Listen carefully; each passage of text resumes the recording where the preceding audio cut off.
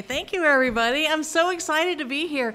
This is a great night to be out, isn't it? Summer, it's like the best time of the year. Kids are out of school. People are planning family vacations. Has anybody gone on a trip yet this year? A few? Okay, that's good. Now, it doesn't count if you went by airplane. I'm talking road trips. When I was a kid, only the rich people went on airplanes. We did road trips, but we managed to travel in style. We had a 70s vintage gold station wagon. I know, right? It was awesome. And you didn't have to wear seatbelts in it either because it wasn't a law back then. Apparently, we didn't know much in the 70s. But we'd all pile into that thing, Mom, Dad, little sister, and me, and we'd hit the road. And as soon as the car got started, Dad would fire up his pipe.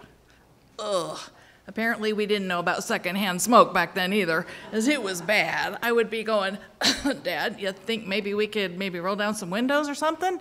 Well, the air conditioner was going, so that wasn't happening, but he did humor me and crack his window just a little bit, which was just enough to cause the dreaded road warble. You know what I'm talking about? When one window's down, the others are not, and it goes something like, and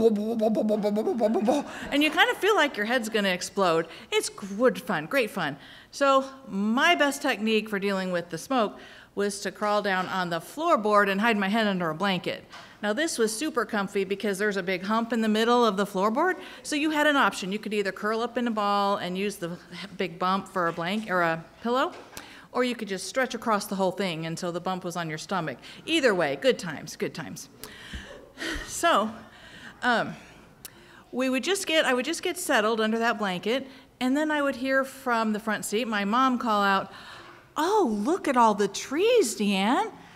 Okay, now here let me clarify something. If someone were to just say, "Hey, look at all the trees," that is directed to no one in particular, which means everyone is allowed to ignore it.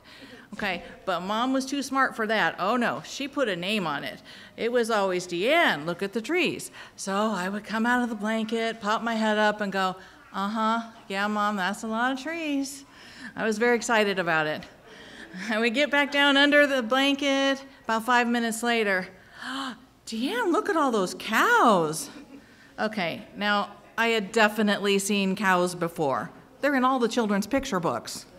Okay, so this kind of went on, and I didn't really understand why I had to see every tree, cow, oil rig that was, on the whole, during the whole trip. Plus, the whole destination back, the same ones were still there, so we had to see it twice and hear about it. It was so much fun. Now, Mom kept very busy doing that, and her other job was the meal planner. So this was before the days of cell phones and Siri, so it was a hard job. You had to look at billboards. Now, fortunately, her billboard comments were directed at my dad, so we were safe from that. But in the back seat, we could still hear a constant stream of, "Oh, look, in 200 miles, there's gonna be a Mexican restaurant. How about that, Dick?" And he would be saying, "I don't care." Okay, so and a little bit later, we'd hear, "Hey, I think in the same town as that Mexican restaurant, there's gonna be a burger place. What do you think of that?" "I don't care." Okay, so this would go on until the point where we're actually starving to death because no one had made a decision. And she says finally, "Oh, look, there's a family-style restaurant just ahead. What do you think of that?" To which he would say, "Well, whatever you want." Okay, well, Dad had not been that excited about any of the options, so we definitely pulled into that one. So we'd get there, look at the menus, and Dad would go, "I can't eat any of this." And Mom would say, "What's wrong? This is a great place. There's something for everyone." And he'd go, "Well, I wouldn't have picked it." Poor Mom, she couldn't have win. She just couldn't win. She really tried. I felt bad for her. So, as a result, when I grew up and had my own family, I learned from her mistakes. I started packing sandwiches in coolers. They loved that. Yeah, maybe not so much. But I was very practical. Okay, let's be real. I was a cheapskate.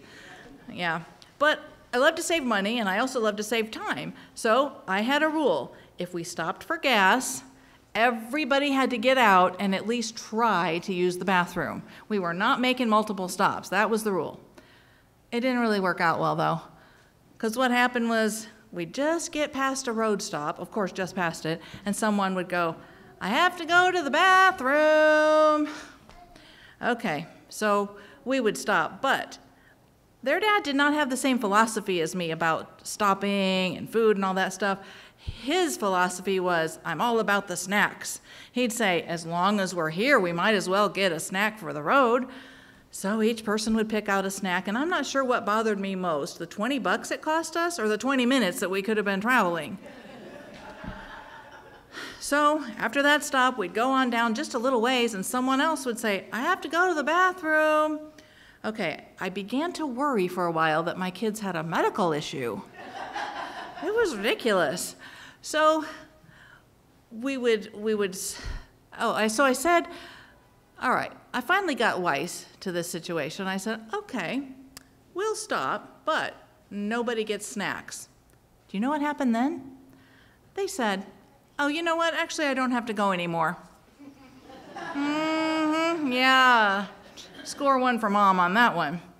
I do still love road trips, though. I don't get bored when I'm driving. I can listen to radio and podcasts and audiobooks all day long. It's great. In fact, one time, I even thought about being a trucker. Wouldn't that have been perfect? Like, I could get paid for listening to audiobooks. That would be a dream. Except for one problem. Apparently, there's a rule that you have to be able to back the truck up. Now, personally, I don't think I'd have a problem with that, but I know some of them are here, but some of my family is kind of judgy. They think that I am not a good backer. I mean, I don't know where it comes from. There was just one incident years ago where I backed into my father-in-law's car, but that wasn't my fault because he was in my driveway.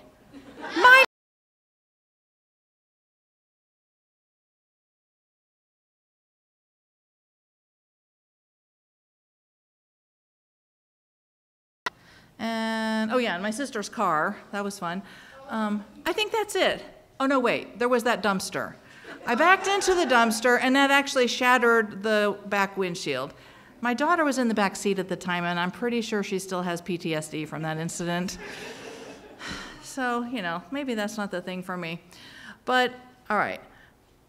The next time I got a car, though, guess what it had to have? The number one feature. What did it have to have?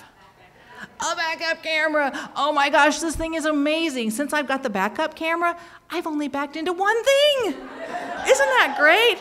Okay, I saw that look on some of your faces. You're judging me. It doesn't count because it was a flatbed truck. Now, who's expected to see those flatbeds sticking out there? That's ridiculous. All right, but I tell you what, even though you're judging me, since you've been such a great audience, I'll do you a favor. If you're nervous at all about the fact that I'm currently parked out in the parking lot with all of your cars, when the show ends tonight, I'm going to give you guys a 5-minute head start. Thank you very much, everyone.